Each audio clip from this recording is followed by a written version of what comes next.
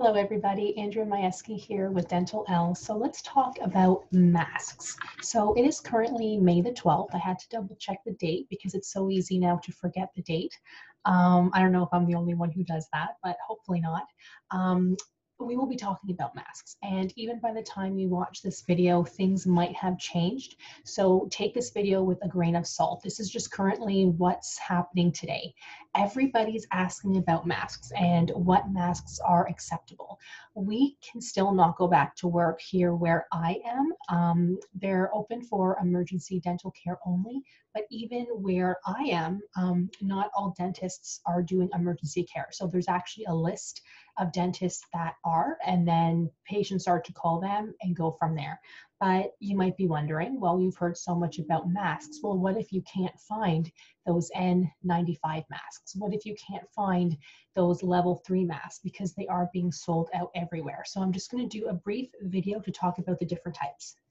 First off, this is obviously a reusable mask that I had purchased here from a local shop here in St. Thomas. Very nice, right? And there's actually room for a filter apparently as well. Hand wash only, but they are reusable. Do not heat up your reusable masks or any masks in the microwave. That just will not do. So do not do that. It can actually hurt the mask. And I mean, who would think about doing that anyway? But apparently there's something going around Facebook saying it's recommended to heat up the masks in the microwave to keep them sterile. Don't do that.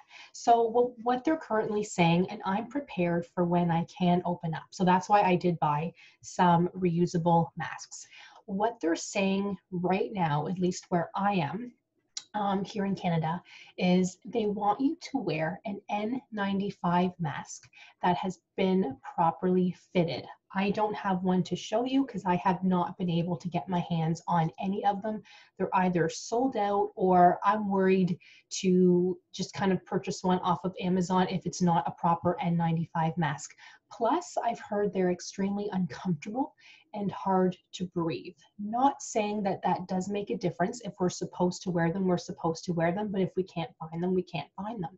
So what they're also saying is there's another mask out there, and I meant to check the name before I did the video. I believe it's K95, K94, something like that, okay? So I'll probably look up the correct name and then let you guys know in the comments below. But apparently that is sourced out in China. It's not FDA approved here, but they have now approved it for use for emergency situations only and in extreme circumstances. And that would be if you can't find an N95 mask or a level 3 mask or something, you can wear those because they are a lot easier to purchase and a lot easier to find. Of course, that's probably not going to last because once people hear that they can purchase that and use them and they're a lot more comfortable than the N95 masks, that's probably going to be now hard to find as well. But going back to the N95 masks, they have to be, as I said, properly fitted, meaning you have to find somebody or a company that comes to properly fit those masks for you.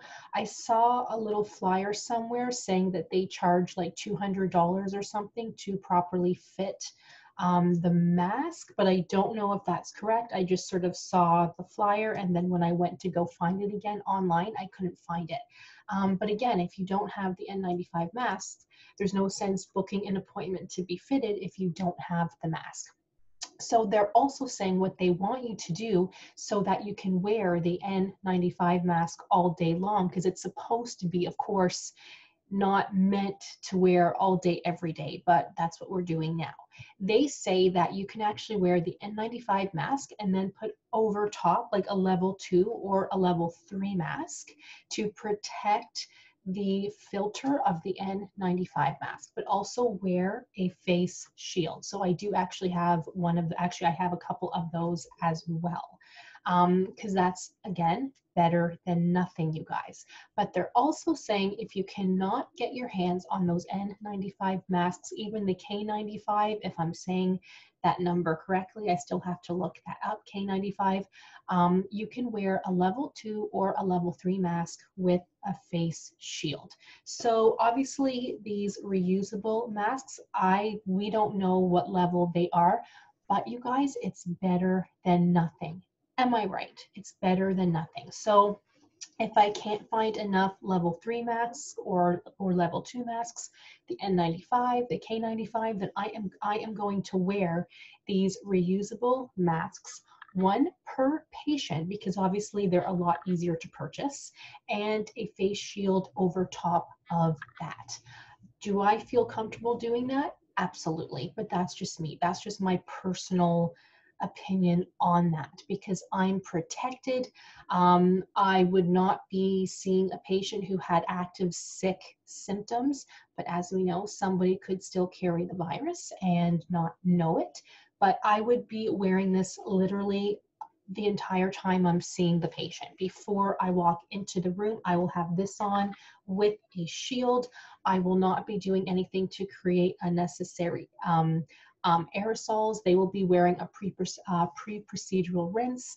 So you guys, that's what I am doing. So a little help with the masks. I do hope that helps.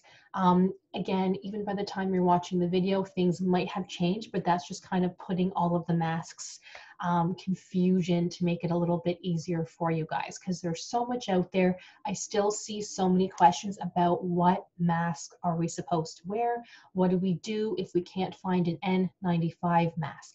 As a side note, you guys, there's a lot of offices that have opened in the States. I do know a few dental assistants and dental hygienists that I talk to on a regular basis who do work in those offices, and they have said that those N95 masks are so uncomfortable. It's hard for them to actually breathe properly in them. There's like this mark around that will go away, I'm sure, but it seems to be permanent there right now because they are literally wearing it all day long. They're not taking it off, which is probably for the best. But they're extremely uncomfortable and hard to breathe in them. So something to keep in mind. If you're thinking or are able to return back to work, if you have difficulties breathing as it is, let's say you're pregnant, let's say you have a condition that just sort of makes it harder for you to breathe, such as asthma, you probably don't want to be returning back to work. Just a little side note, and that's my opinion.